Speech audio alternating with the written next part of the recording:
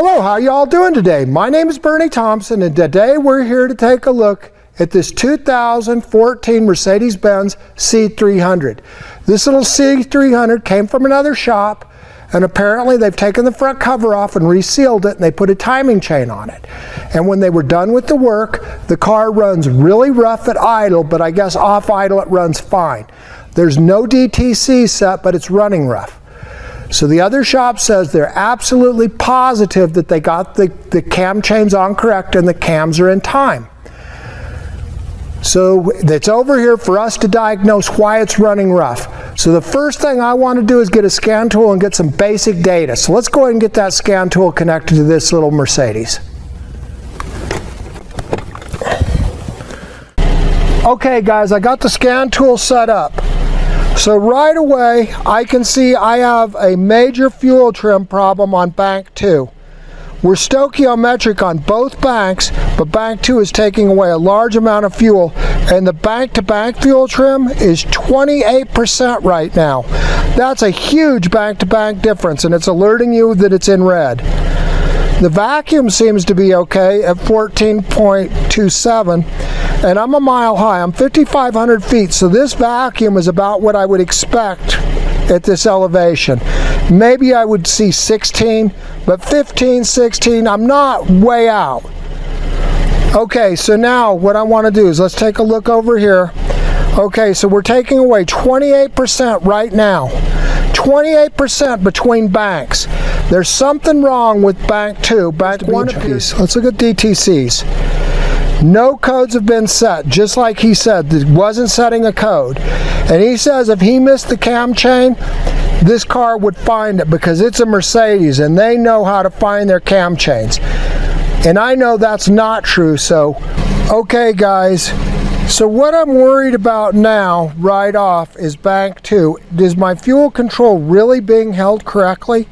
It just doesn't seem like my vacuum is bad enough to be that they didn't get the cams on. I am taking away a lot of fuel right here. Now what would happen if the RAF sensor wasn't working correctly? So I want to get my gas analyzer and I want to check this first. So let's go ahead and get that gas analyzer set up and let's make sure that this is correct, that I've got good fuel control and it's really right, that I've got, this says I'm stoichiometric. So the gas analyzer has got to say that this bank is stoichiometric or I have a problem. Okay, we're going to take the exhaust probe and we're going to put it in bank 2. Now let's go get some exhaust gas data. Okay guys, I got a gas analyzer and my scan tool up. Let's take a look. So I have a big fuel correction. Let's go to the gas analyzer. And what I want to do is I want to go to multi-tool. And now I can pick any of the data that I've got up. So basically, what I want over here is I want long-term on 1 and long-term on 2. So on bank 2, I'm taking away 31% right now, and I'm taking away 1% on bank 1. We're going to go to the controls, we're going to start to measure. That starts the pump, so the pump is bringing in the gases into the machine. So right now, the tailpipe probe is in bank 2, and I have a lambda of 1. And let's go here. So here we've got this, and down here, we can go ahead. So this is lambda for bank 2. This is the lambda out of the tailpipe, and we can see that they're the same. So that is in control, guys. The RAF sensor is working. I have to take away 31% to fix this car. Now without a gas analyzer, how on earth would you know that? You don't. You're guessing. This is where this really becomes a valuable tool to check your trims, because something's really crazy where I have 31% takeaway on bank 2. I have no codes. So wow, really I have a huge takeaway with no codes. But what we now know is my lambda is matching tailpipe. So I had to take away 31% to get lambda. Now we can go over here and we can get the lambda for bank 1. So this is bank 1's lambda. So bank 1 and bank 2 both have good lambda. Now this is showing I have some misfires. This gas analyzer, even though you have cats on it, will show misfires through the cat because the way I've made the cell. The HC cell is very small, which makes it very accurate. So I shouldn't have 130 on my HC here. So what I want to do now is I want to change the tailpipe probe to the other tailpipe and just see what my readings are. But on bank 2 I've got a lambda of 1 and I've got somewhat of a misfire with 120 parts per million. It's not a bad miss, but I'm definitely got a miss. And I've got pretty good conversion at 14.5. So wow, this is a pretty crazy problem right now, guys. Let's move that tailpipe probe just because I want to see what the other side's going to do. Now we're going to put the gas analyzer in bank 1. Let's go see what the readings are. Okay guys, this is the reading from bank 1 now. I have a worse misfire on bank 1. I have 242 rather than 120, but I still have a lambda of 1. My conversion's not as good. My CO2 is dropped. My HC is higher and my conversion isn't as good, but my lambda is still close. I'm about 4%, 3 to 4% rich, and this is bank 1. But okay, now I've got a dilemma. Why in the world would bank 1 show more HC with less conversion? Unless I have a cat problem. Okay, so let's just go look here. This scan tool can do this for me. Go to cat efficiency, start the test. We're going to start the test. This is bank 1, this is bank 2. Okay, look at bank 1.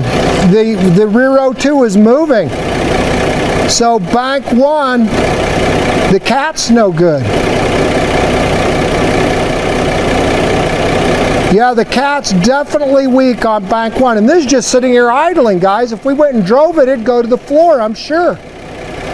So the reason the gas analyzer is giving us that data is because bank 1's cat's no good. Okay, so that's crazy. Let's go back out here. Let's read the codes. No codes. So let's read permanent codes. So our permanent codes, catalytic converter bank 1, efficiency below threshold. So the code has been set, but probably the shop has cleared them. And here we've got bank 2 is too rich, and we know that because we're trying to take away 30% almost. And the intake air temperature sensor has high output. Probably they had it disconnected. But currently, I don't have those codes. Those are permanent codes. Let's go to mode 6.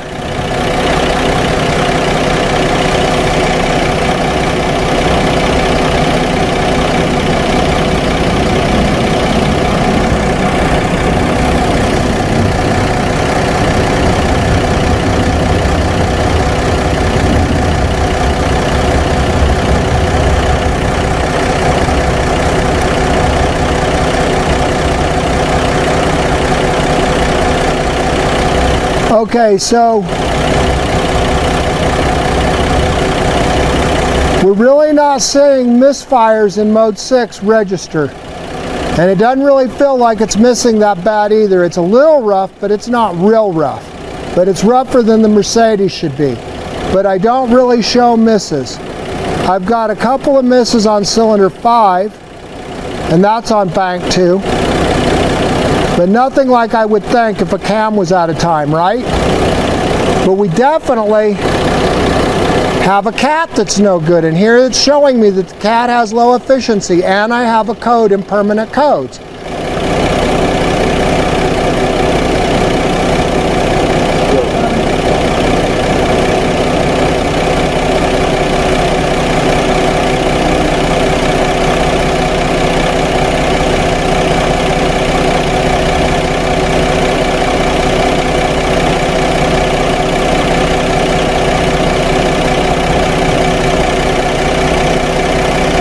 Okay, so clearly the cat's no good here.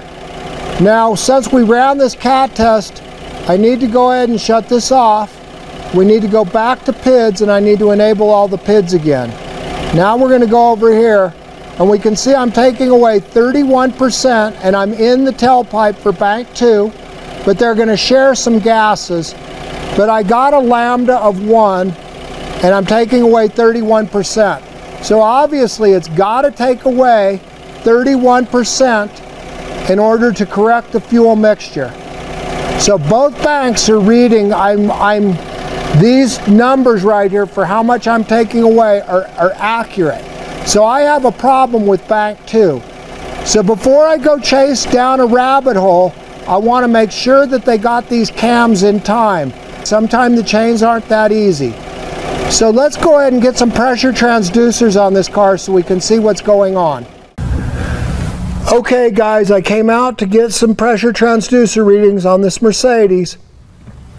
And all I wanted to do is take a couple of spark plugs out so I could get in-cylinder readings to compare them. And it works really good. But you know, a typical Mercedes, rather than having this as some kind of cover that just unbolts or pops out of the way, this cover that's over this is the intake. And this is 3 hours to get the spark plugs out. I just want to diagnose this car. Really? I mean, this is just typical Mercedes. That's why I hate working on these cars. I mean, can you imagine to get the spark plugs is 3 hours because I got to take off an intake, not some cover? That's where I'm at, guys. So I'm going to show you an advanced technique that I've developed. I'm going to use the vacuum and a tailpipe pressure transducer, and we're going to check to see if these cams are in time or out of time, and it works pretty accurately. So let me go ahead and get that test set up. Pipe pressure transducer, I'm going to use the ATS pressure, the Venturi, because it's running. Okay guys, this is the main vacuum line behind the throttle plate. That's what I need. I'm going to take a vacuum pressure transducer and I'm going to connect it right here. Okay guys, I removed the air filter here so I have access to the coils. This is the #1 coil. So I put an E-cop. This is a ignition pickup so I can do a coil on plug. So now I'm picking up this signal and I've got it on channel 2 red. Okay, so we got the pressure transducers connected, so we got to set the scope up. On channel 1, we have the tailpipe sensor, so it's 25 inches of water. On channel 2, we have the ignition, so I'm going to go to 20 volts, get a better waveform. And on channel 4, I am going to go to 30 inches. That's the intake manifold pressure. So I want to 0 the 2. We're going to invert the E-cop and 0 it. So now we're ready to get data. So let me go ahead and get this car started.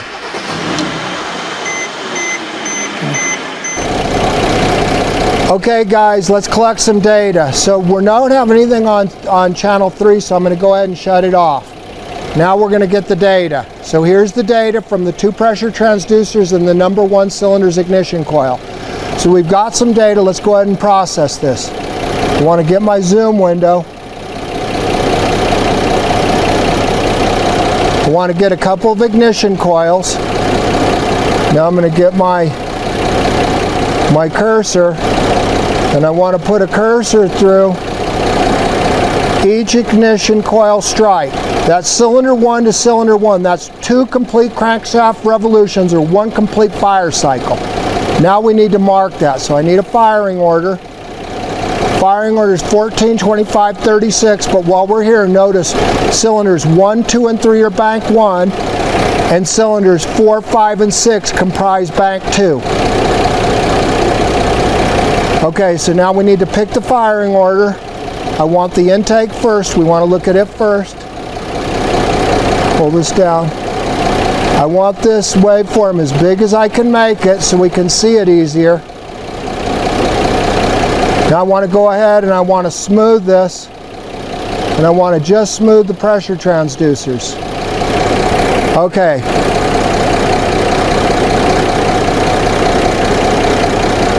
So now we're going to mark it. Okay, that's cool, guys. Look at this. Cylinder 5 drops vacuum. Cylinder 3 pulls the vacuum back up. Cylinder 6 opens and drops the vacuum. Cylinder 1 builds the vacuum back up. Cylinder 4 drops vacuum. Cylinder 2 pulls the vacuum back up. Cylinder 5, 6, and 4 all drop vacuum when the valve actuation occurs. That's bank 2. Cylinders 3, 1, and 2 all hold the vacuum. That's bank 1. Now that's only part of the test, guys. At the same time the engine's running with the same waveforms, we now want to look at the exhaust in the same way. So this is the exhaust. So now we're going to come over here. We're going to mark exhaust and mark it. Okay, that's cool.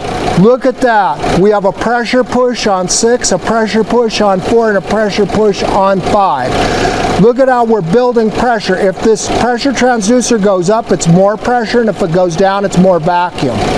But here we've clearly got a pressure pulse, pressure pulse, pressure pulse. That indicates to me that the exhaust cam is opening too early and it's pushing some of the pressure out into the exhaust. This clearly looks like the cam is out of time to me, guys. Let's go back over here and we're going to just take a quick look at, again, at the intake.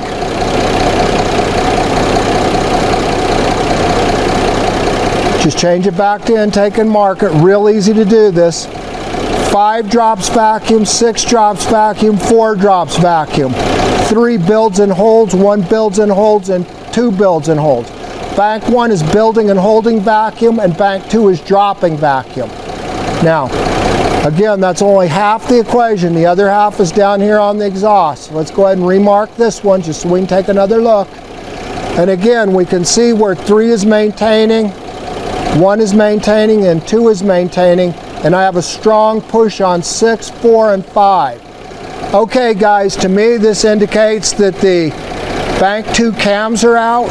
So I want to do one more test to confirm this. I want to get an ignition waveform from bank 1 and an ignition waveform from bank 2. If this is true, bank 2 should have more turbulence than bank 1. So let me get that test set up where we can compare the ignition waveforms from bank 1 and bank 2 together.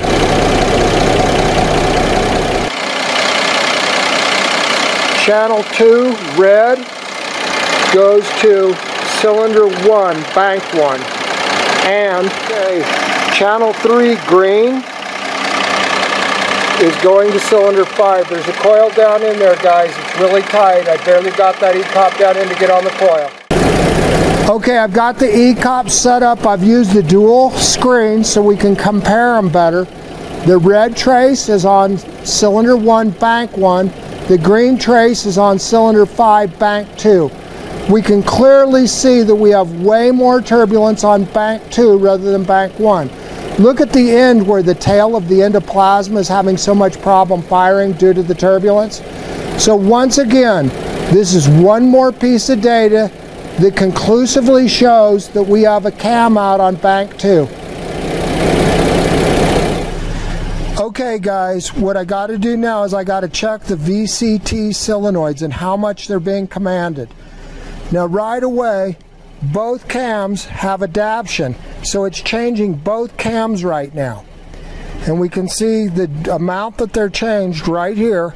But what I'm worried about is if it's overdriving one of those and it's pulling the cams closer in to target than they really are. I want to be able to tell the shop how far off these are. Always make sure that you check the VCT with a scope or a scan tool. I was going to get the scope data, but it's at the end of the day, and I've got an appointment that I got to get to, so we're just going to do this with a scan tool. It'll get me close enough to where I need to be. I can see that the computer is adapting to make the cams as close as it can. And we know that they're not more than 10 degrees out because it's not setting codes. Okay, guys, is that a cool diagnosis or what? This is a real advanced way to do this. I'd rather not do this. I'd rather be in the cylinders. But when it takes over 3 hours to get the spark plugs out, I got to do a way that I can just get the car diagnosis and I can feel confident with my diagnosis. You've seen the procedure we've gone through.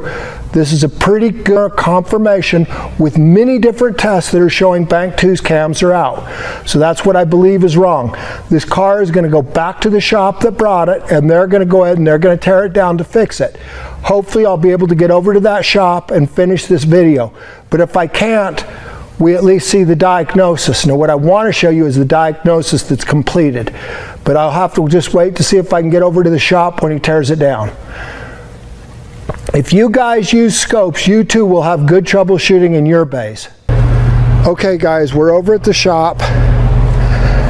The shop is taking the front apart to verify the cam timing, and the exhaust cam on bank 2 is positively off.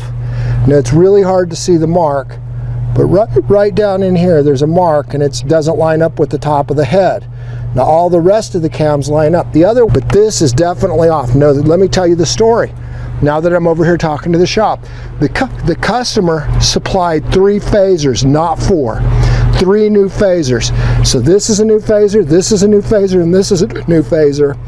And since the noise was coming from bank 1, the phaser noise was coming from bank 1, that's probably why it ruined the cat on bank 1 as well, because the phasers were no good. So they left the phaser on bank 2 on the exhaust. They didn't replace it because he didn't supply it. And they said that there wasn't any noise from bank 2. The noise was coming from bank 1. So now the customer is bringing another new phaser, and they're going to get that phaser on. And when they get this all set up, we'll come back and we'll take a look at this to show you what the difference is. Okay guys, we're back over at the shop. They finally have fixed this little Mercedes. They put a new phaser on it and got all the cams in time. Let's take a look at the data. The first thing I want to do is I want to look at the scan tool. Notice that both banks are centered and we're stoichiometric. Our fuel trims are good. And my bank-to-bank trim is good now. My vacuum is good. So all of my data looks good, but let's take a closer look at the digital. Okay, so we got short term for 1 is 3, long term on 1 is 3, short term on 2 is 0, long term on 2 is 3. So not 31, 3. Long term on bank 2 is good now. Let's look at our gases. We're picking up the gases out of the bank 2. Notice that the HC is about half of what we had before. The NOx is about 1/4 of what we had before. We still have very good conversion at 14.58. All the oxygen is being used. So these are really good numbers. Everything is good, and we're not having incomplete combustion now. Let's take a look at the scope. So I've already set up the pressure transducers. I've got the tailpipe pressure transducer on 1 yellow, the ignition on channel 2 red, and the vacuum transducer on blue, and I've got that on 4. Let's turn green off because we're not using it. Let's go ahead and get some data. Okay.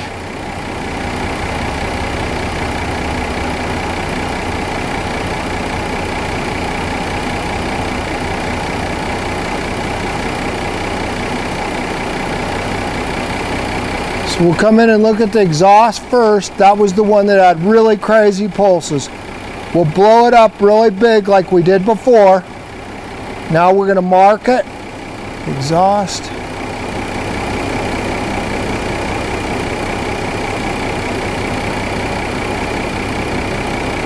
Okay, now we can see that all of the exhaust pulses are even. I want to do one more thing. Let's go ahead and smooth this data.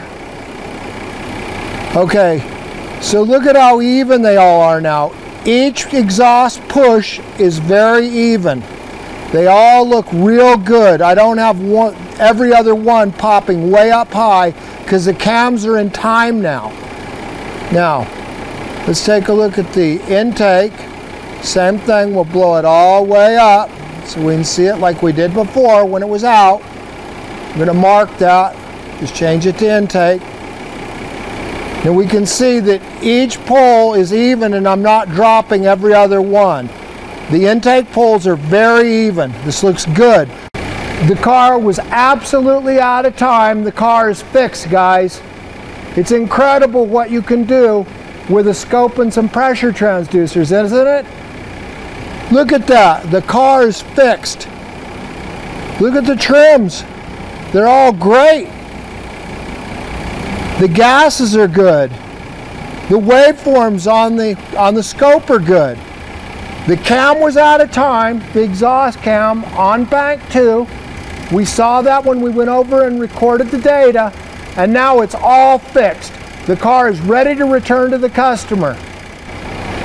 Okay guys, is that just a cool diagnostics or what? You know, I always love when I've got to think about how I can run a test a different way to save my valuable diagnostic time. Guys, think about the test you're going to run. Think about how to do it. You know, I saved over 3 hours on this car because I didn't want to pull the intake. And I could not find a known good cam and crank on this car anywhere. I looked for one and there isn't.